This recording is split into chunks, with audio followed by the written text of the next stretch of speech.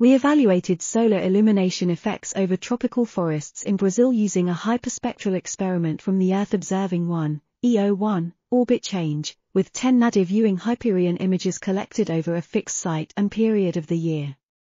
Our analysis showed significant changes in hyperion reflectance and vegetation indices, VIs, especially when the EO-1 crossed the study area at earlier times and larger solar zenith angle, SZA, in 2015 and 2016. The results indicated that the SZA differences of 14 degrees, 2015, and 22 degrees, 2016, increased the shade fractions and decreased the vegetation brightness, with PCA separating the pre-drift and drift reflectance datasets.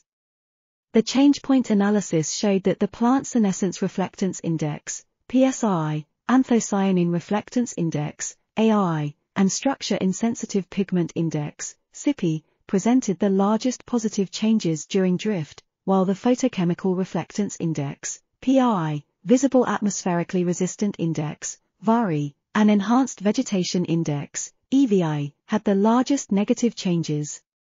The effect size of the illumination geometry on these VIs was large, as indicated by increasing values of the Cohen's a metric toward 2016.